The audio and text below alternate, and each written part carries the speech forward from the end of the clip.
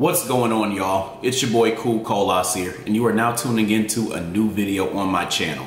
But before we get all into the topic, go ahead and hit the subscribe button if you're not already subscribed to my channel. Go ahead and hit the like button, hit the share button so you can share this with everybody that you know.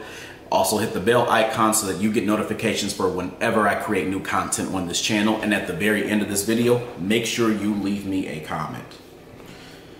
All right, y'all, so for today, we need to talk about that damn Good Times trailer. You know, I almost don't even know where to start, y'all, but I don't know if you all have seen it. I've seen the shit. I wish I didn't see it. It was awful. And not only was it awful, it was a hate crime. It was a hate crime against foundational Black Americans. And we really need to talk about what the problem was. Before I get into it though, actually, let me start off by talking about the original series. So, for those of y'all who do not know, I'm a 90s baby, so I am young, but I did grow up watching Good Times. My mom used to watch it all the time, so I used to watch it with her. And the show Good Times, it had its tropes and certain things that were anti-Black in it. I mean, you had JJ, and he basically was a performative coon, and you had Florida, who was the ghetto snob, and really, if I'm being honest, the villain of the series. She fucked up everything and didn't allow them to get out of the hood because of all these little decisions that she was trying to make and trying to act like she was better and mightier than thou. And I mean, y'all's asses was basically almost eating dog food. So she was a problem as well too. But there were a lot of good things about Good Times because you had Michael Evans, who was very pro-Black. He was a young man who was pro-Black, and I think he actually was a very good example of somebody who I think a lot of young Black men could emulate because of the fact that he, you know, was that same age, but he had like a very Black-centric mindset. And then there was also James Evans, who was this masculine Black father. I think that he told that line of being able to be just the image that I want to see, which is in today's media, which is a Black man who's masculine, who has a Black wife, who takes care of his family, takes care of his kids, and also is not masculine to the point where he's an angry Negro, but masculine enough that, you know, he was respected as a father and as a man. So I think that that image also was very powerful as well too. So that's why I said that there were some good things about the original Good Times.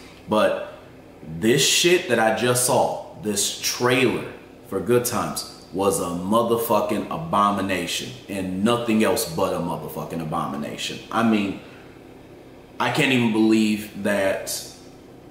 Well, I can believe that this is being greenlit, but it just baffles me that we've gotten to this point in society where they, like some of the coons in our society, have allowed the white supremacists to think that that shit is going to fly, you know? And obviously this was made by somebody who was white. Let's be real. Like, this whole thing was made by somebody who was white.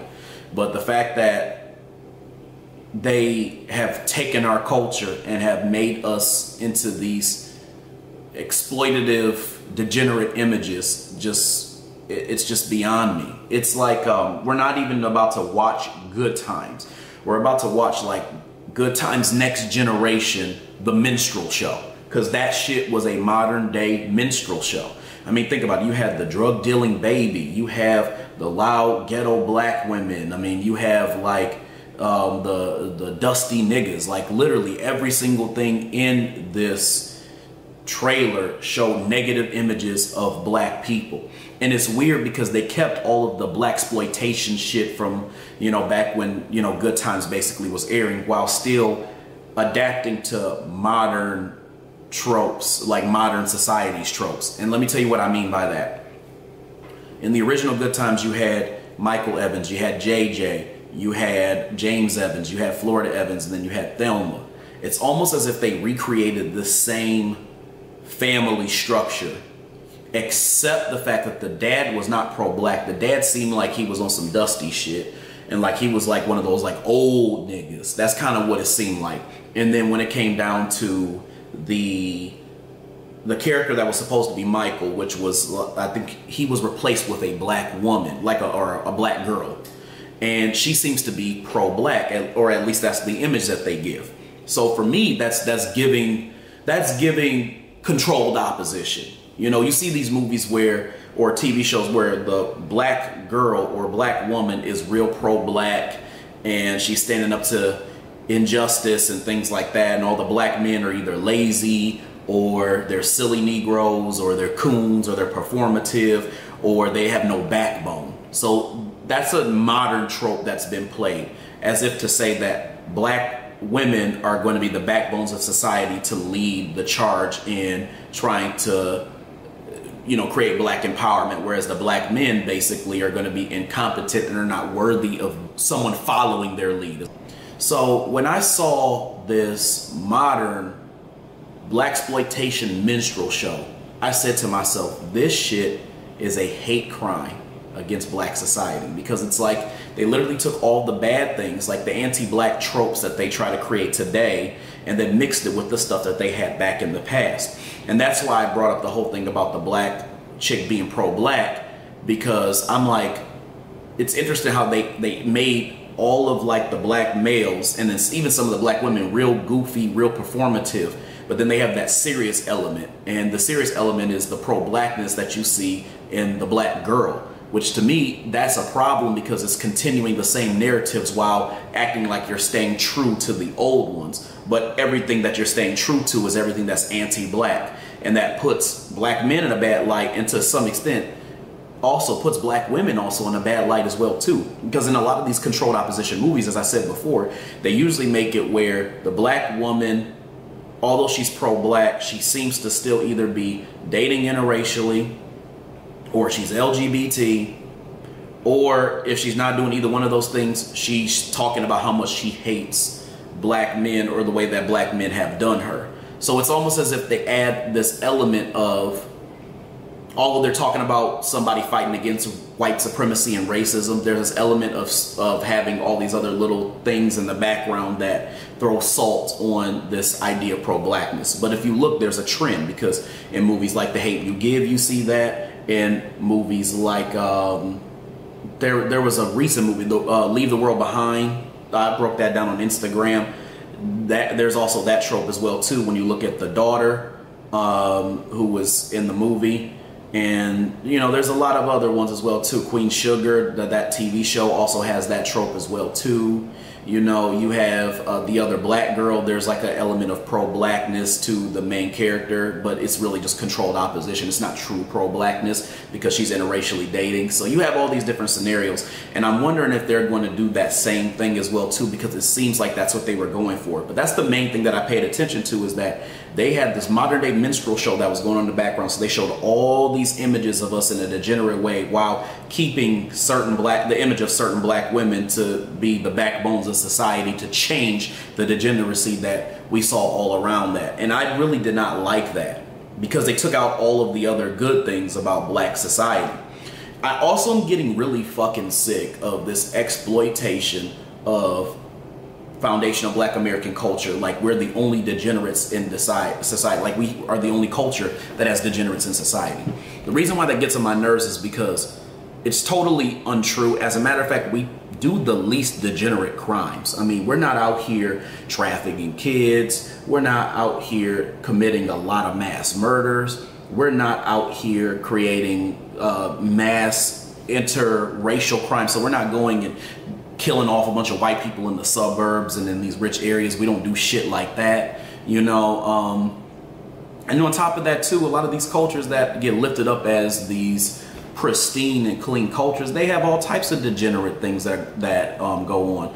And I especially appreciate people like Tariq Nasheed, who on Twitter, he shared quite a bit some videos where there were Indians. You know, a lot of them in their culture, they were tying their women up, you know, to trees and beating them, and then bro kicking their women like Sheamus on WWE and shit. Like they just had all types of stuff that was that they do in their culture that we as foundational Black Americans don't even do. So I'm tired of this narrative of society taking our lowbrows. And when I say society, I'm talking about the white supremacists taking our lowbrow and then exploiting that as if that is who we are as a majority, like so much of us is us being degenerates, when the reality is that they're just using social media as a mechanism to prop up us as being a degenerate race of people, when the reality is that a lot of these other communities, including the white supremacists, matter of fact, they may be the main ones even, have tons of degeneracy and have tons of low brows, and they never get propped up and they never get talked about. So I want to make it clear that this movie, because I think I'm getting kind of far off the topic, this trailer showed me that the coons of our society have made them comfortable with creating these false and disrespectful narratives about foundational Black American culture. I stand with the individuals who want to boycott this movie I stand with the individuals who want to boycott this TV series. I stand with them because the reality is that we've got to do something to stop these images from going out there in mass, and then children watch them and people think that is cool and they end up emulating the things that they see. So I stand with the people who want to boycott this nonsense and showing it on TV. In the meantime, we as Black people need to, again, divest from this type of media and create our own thing, create our own platforms, create our own content, and stop buying into this shit, stop watching this shit, stop tuning into this shit. We need to make it clear that this is not acceptable. Messages like this are not acceptable to portray about Black society. We need to make that very, very clear. Now, if they don't do anything, that just shows their racism. But what we need to do is stand up to show other people that when we make noise about these types of things, we're teaching them what we should not accept from other cultures that try to take us and appropriate us, make disrespectful images of us, and then still make money off of that. We need to make it very clear what we do not support and what we are not cool with.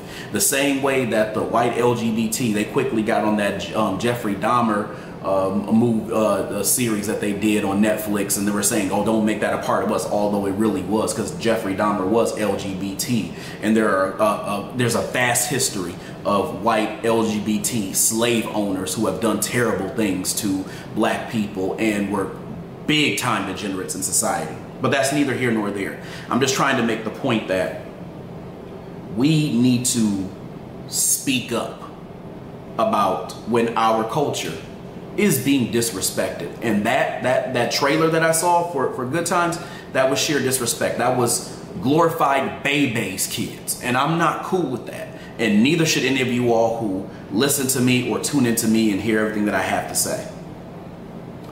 Anyway, y'all, that's all I got for today. I wanted to share that with you all. I hope you all got something from this video. You know, leave your thoughts, comments, and anything else that you need to say to me below. I'll make sure I get to them once I get the opportunity.